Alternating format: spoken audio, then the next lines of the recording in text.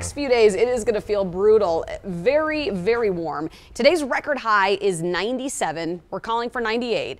The normal high is 83. We're likely going to be at 83 degrees by about 10 o'clock this morning, and it is going to stay hot through Thursday. So for the next 3 days, get ready. Brace yourself for some pretty big heat in the afternoon. As your kids are leaving for school today, t-shirt, shorts, make sure they've got a lot of water, sunscreen. We're going to be at 70 early on at the bus stop. By the time they get home here by early afternoon, 2 to about 3 o'clock, low to mid 90s. We're then going to hit highs in the upper 90s by about 4 to 5. 67 in Denver right now. You do have some pleasant conditions here early this morning.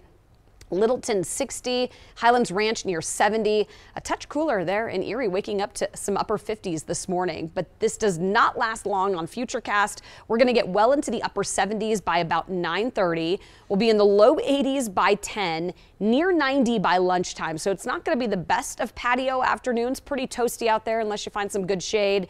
Upper 90s, near triple-digit heat for parts of northeastern Colorado. So we're likely going to be breaking the record high today, and likely doing the same thing tomorrow and on Thursday. Well above normal through, it looks like, the afternoon. More 80s than 70s in the mountains. Now, overnight, it does get quite a bit cooler in the high country, 40s and 50s.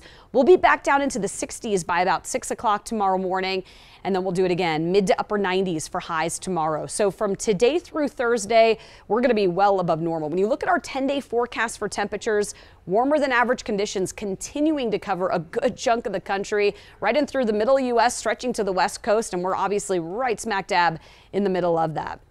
Super 7-day does cool down a little bit here by the end of the week. We'll see some afternoon storms, a slight chance Friday and again on Saturday. Feeling cooler too, and really very pleasant, from 90s for the next 3 days to about 10 to 15 degrees cooler, Jason, on Friday.